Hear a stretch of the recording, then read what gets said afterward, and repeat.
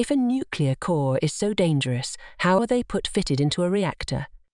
A nuclear core isn't dangerous until it is operating.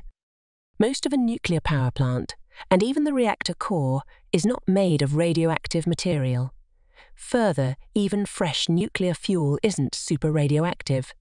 It makes radiation by artificial nuclear reactions in the reactor. Before that, you can hold fuel pellets with thin gloves. And here's a big frisbee of uranium. Notice that the gloves are not 10 inches thick. In fact, they're about the same as kitchen gloves. The radiation emitted from newly made fuel has very little penetration. A little bit of plastic or a few inches of air will stop the radiation.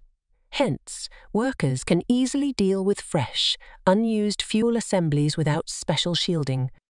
That innocuous state changes when the fuel has been in an operating reactor. All those split uranium atoms turn into nastier radioactive material.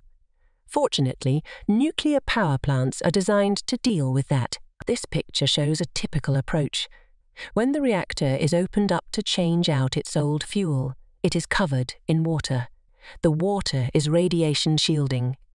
Boxy fuel assemblies containing lots of those pellets get pulled out by machines.